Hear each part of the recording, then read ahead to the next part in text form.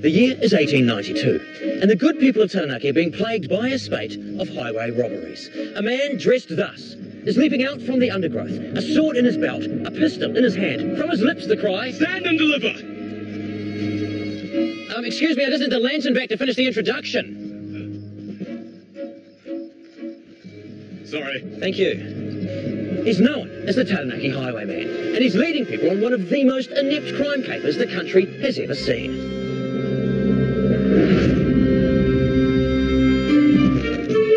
New Zealand has a past filled with people who thought she'll be right, when more often than not, it wasn't. Join me as we celebrate these true stories of the history that history tried to forget.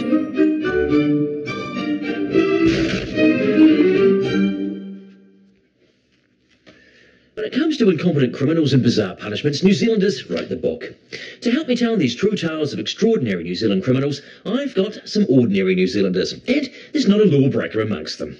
At least I don't think there is. To be honest, I never actually asked them when I recruited them to help me tell the novel story that is A Highwayman Came Riding. Who doesn't love a great crime story? But many of our criminal stories are less crime thrillers and more comic capers. The Taranaki Highwayman, for example, had just begun his escapades when this happened. Stand and deliver! But, sir, I'm just a poor working man. I don't have any money. You may go, sir, for I do not interfere with poor working men. Pretty soon, everyone he confronts claims to be a poor working man. Even the women. The Highwayman is fast becoming something of a folk hero. Ow! I'm okay. He's okay.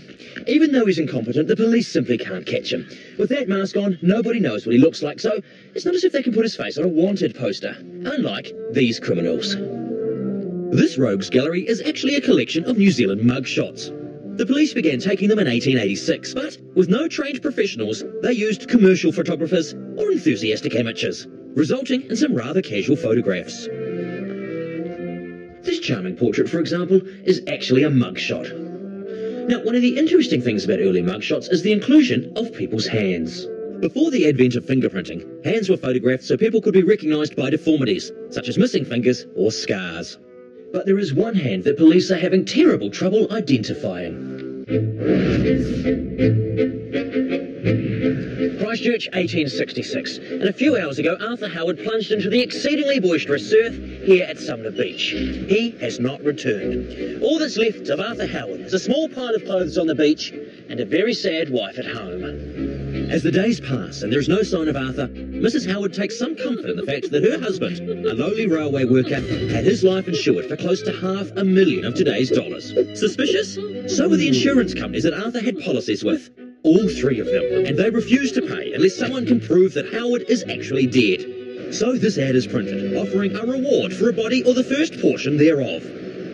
Following that, a man reported to be wearing a bad wig and blue goggles just happens to discover a hand, which just happens to be wearing Arthur Howard's ring.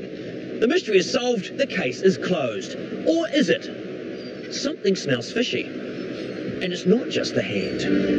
10 medical experts called in to examine it find that it was unlikely to be Howard's hand, firstly, because they didn't think fish had the ability to sever a hand with a saw, and secondly, because it was in fact the hand of a woman. How curious. So now there are two mysteries. What has become of Arthur Howard, and whose hand is this? The first of the perplexing mysteries is solved by the police fairly quickly. Howard was discovered in Masterton, hiding under a bad wig. Here's his mugshot. You could say his fate was in his own hands, both of which are accounted for. He was recognised by the undisguisable fact he had no right thumb, and is convicted of fraud.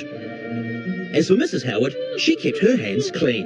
There isn't enough evidence to find her guilty of anything. And the severed hand? Well, police dug up grave after grave to see if they could find its owner, but she was never discovered. The mystery remains unsolved. Some mysteries, though, were solved only too easily. In the Prohibition era of the 1920s, American gangsters were fighting with Tommy guns over who controlled the booze business. In New Zealand, our crimes were a little simpler, as were our criminals. It's 1926, and Francis Locke hatches a cunning plan to claim £300 insurance on his car. He needs the money to pay the £280 he still owes on it. So, with his assistance, his car travels from the top of Northland's Pedowa Falls all the way to the bottom of Northland's Pedowa Falls, where it comes to a rest with a splash and a hiss, dashed to pieces. Great, thought Locke. Now I can claim the insurance. Unfortunately for him, his first mistake was not factoring in the £40 he was going to be charged to have his car removed from the bottom of the waterfall. That left him short of cash. His second mistake was telling everyone he knew what it was he was going to do. That saw him charged with fraud. But his third, and probably his biggest mistake, was that 2 days before he pushed his car off the waterfall, his insurance policy lapsed. Proving that honesty would have been the best policy. Actually, just having a policy would have been a good policy.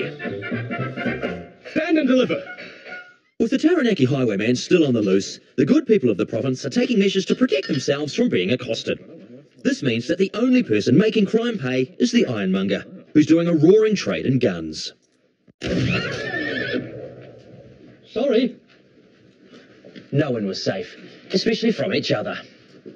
But will having the countryside chock full of armed locals all taking potshots at themselves be enough to deter the Taranaki Highwayman?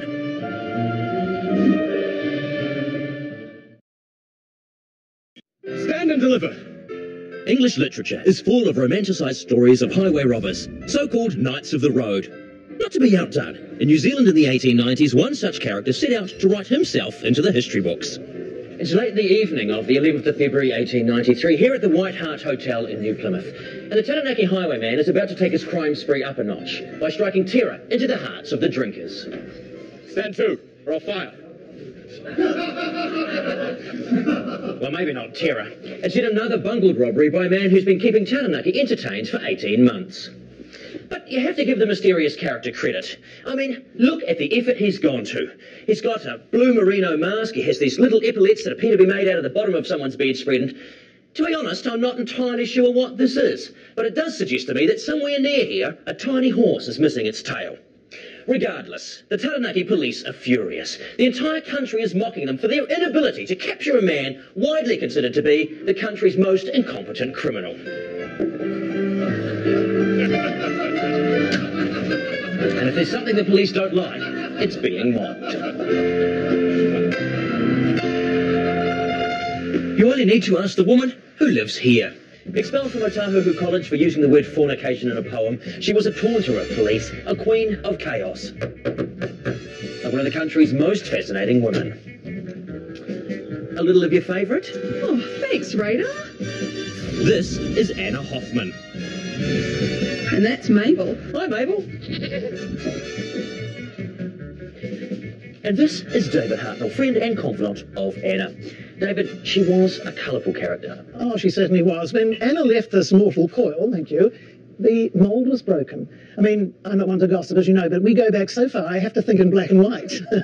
How much did she want to create her own story, to create this sort of legend, I guess? Truth was the newspaper of the day, and if you appeared in Truth, oh, heavens above, and that was her goal. She wanted to appear in Truth as many times as she could. At night time, Billy and Anna and a couple of their friends would go down into Grafton Gully, and they would light candles, and they would pretend to have a séance. But of course, she would let Truth newspaper know. And of course, it was blazing the next week. You know, they were digging up graves, they were doing, and they loved every moment of it. She had so many parking tickets. She wallpapered her wall. She had a policeman's helmet that she planted a marijuana plant in, and then the policeman came to get it back, and she gave it to him and never heard anything of it again.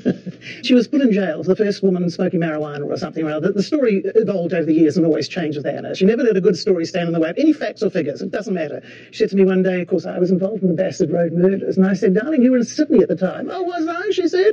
But it didn't stop her writing about it. She was totally outrageous. Now, Billy Farnell, a mate of Anna's, went up north and bought a monkey from a circus. They put it in a cage. This is a true story. They put it in a cage, and they drove down Queen Street with a monkey in the cage. And the circus man said, don't let the monkey out until he gets to know you. So they pulled up outside Millen and Choice. Now, Milne & Choice in those days had a revolving door. So Billy took the monkey out, put it on the shoulder with Anna, walked into the department store. The monkey got spooked with the revolving door. Billy screamed, as Billy would do, let the monkey go. It shot up the post in the hanky department, he told me, and then decided to piss on everybody as they went past. Well, you thought that King Kong had gotten to the store. Milne & Choice managing directors were down and everything. But that was what they did. Because you can't own a monkey anymore. Well, no, you can't. You can't indeed. What a pity. Indeed it is. But it's fair to say that New Zealand has had colourful characters on both sides of the law. Take Murchison's renegade ruler, Captain George Fairweather Moonlight. That's his actual name. We can tell that he's a nice guy because look how much his dog loves him. Moonlight was a successful gold prospector when he arrived in Murchison in the 1860s. But he found the place a little lawless. So he appoints himself the town's unofficial mayor and sheriff. And, dressed as an American cowboy, begins dispensing frontier justice. He tells anyone, rough, drunk or dodgy, to be out of town by sundown, or else face 24 hours in jail. Which is odd, because Murchison doesn't actually have a jail, but Moonlight does have a sack. 2 sacks, actually, sewn together with the prisoner tucked inside. But don't let his nimble needle work on those he nicked fool you. Captain Moonlight isn't a monster. He does feed the prisoners all the rancid buttermilk they can drink. I recommend the amount of rancid buttermilk one should drink is none, because you're going to be in the sack for quite a long time, and conditions are only going to get worse. This may seem a little far-fetched, but it actually happened. And Captain Moonlight's innovative approach to imprisonment was positively humane compared to some of New Zealand's earlier efforts. It's the 1830s, and this sea chest currently functions as Kororareka's prison. They simply bored some air holes in it and locked people inside. And this was one of their more civilised punishments. These are the men of the Kororareka Association of Vigilantes. There's a name that inspires confidence in a just and fair society. But with no official British law in place, they have configured their own laws and punishments. Yeah. They're firm, but not entirely fair, believing that even the worst law is better than no law at all. Yeah. Hey, you owe me 5 shillings. They decided that if anyone owed you money, you could horsewhip them, not once, but every time you saw them until they paid.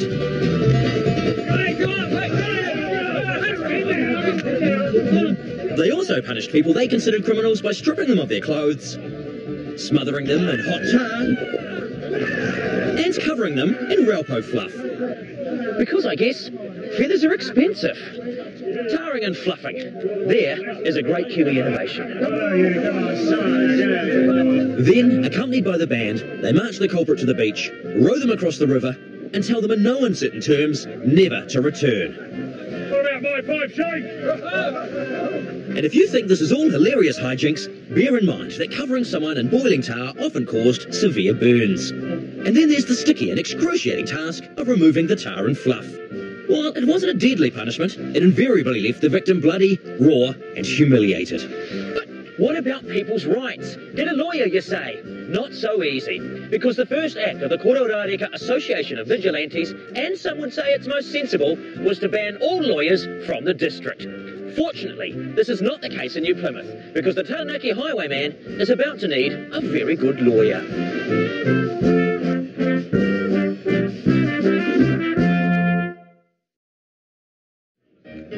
It's July the 20th, 1893. For the last 18 months, the Taranaki Highwayman has been holding people up quite unsuccessfully. But now, he's sticking up pubs. That's not going well either. Excuse me, do you have the time? Nearly 11 o'clock. It's nearly 11 o'clock. In a few moments, the Highwayman will come through that door. And tomorrow's Taranaki Herald, of which I happen to have an advance copy, sums up what happens next with a wonderful series of pithy sub-headlines. Highwayman bails up Criterion Hotel. Tackled by Mr. Harold Thompson. Man overpowered. But clearly, not as overpowered as Mr. Thompson may have liked. Because Mr. Thompson is wounded, shot through the handkerchief. And this is the very handkerchief through which Harold Thompson was shot. Even folded in thread, actually offered Thompson quite a lot of protection because he was only wounded. As you can see, if you look closely, the gunpowder residue, and here in the corner, the HT, fittingly embroidered in a blood red thread. I mean, seriously, how great is New Zealand? You can go overseas to fancy museums and see papal robes and the crowns of kings and suits of armour. But here in Taranaki, the hanky through which Harold Thompson was shot by the Taranaki Highwayman. Magnificent. Anyway, with Harold Thompson wounded, they subdue the villain, they rip off his mask and reveal Robert Wallace. Wow. No one can really believe it, can they, Elspeth? No, they certainly couldn't, Radar. Was there any indication that this God-fearing young man might well be the Taranaki Highwayman? Well, he was a pretty quiet and unassuming member of New Plymouth society, but he did have a bit of a love for Highwaymen novels. Right. So, in many ways, you could say he was led astray by literature. That's right. It's quite the dashing outfit, though, really, isn't it? It is. It's rather lovely. And I guess the irony of it is it's such a great outfit that the only sort of known photograph of him has him actually in his outfit. We have no idea what he actually looked like. There's no photographs of his face. He became quite a heartthrob. He went from the prison in New Plymouth, went up to Auckland where he was sentenced, and women from all over town came in to see him and get a glimpse of this well-known hero of sorts. What about Harold Thompson? You know, he's the guy who sort of leapt and wrestled him to the ground. He came to a bit of a sticky end himself. He did. So Harold was the son of the local police inspector, so probably had a bit to live up to. And he eventually, after this, he was a local hero, and he became a lawyer in New Plymouth. But later on in life, he was convicted of fraud and never practiced as a lawyer again. The irony. Exactly. But I guess the big question now is what happened to Robert Wallace? Well, they arrested him, and he promptly escaped, climbing over a wall that was said to be unclimbable simply because he could. One of the things that makes me most proud to be a New Zealander is prison escapes. Because, according to Department of Corrections statistics, the most common method of escape from a New Zealand prison is classified simply as walking away. No ropes, no tunnels, no helicopters. Just a whole lot of people going, no, I'm not really into this, and walking away.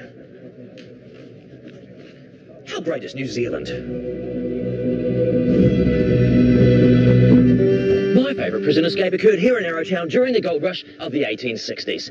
At the time, their prison was a log, and they simply chained people to it. Imagine the cost savings.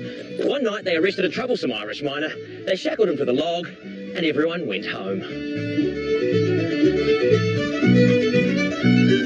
The next morning, both the miner and the log were gone. Frantic locals and law enforcement officials immediately instigated a search. They found him a short time later in the nearest pub, having a beer, still chained to the log. I have no idea whether they charged him with escape or simply theft of a prison, which isn't as uncommon as it sounds. New Plymouth's first prison was just a wooden shack with no floor. At one stage, 5 incarcerated prisoners simply lifted it up from the inside and scuttled off with it like a turtle. Then they simply tipped it over a bank and walked away. At Dunedin Prison in the 1850s, jailer Johnny Barr would let prisoners out for the day with the strict warning that if they were not back by 8 o'clock, they would be locked out and they would not get any dinner. And as for this wonderful photograph, look, I don't really have anything to say about that, because I really have no idea what it means.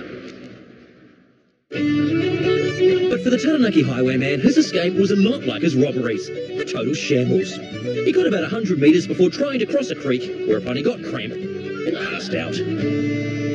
Robert Herman Wallace, I sentence you to 8 years imprisonment. People are outraged. 8 years for 18 months of bungled robberies? Why, they say, that's far too long.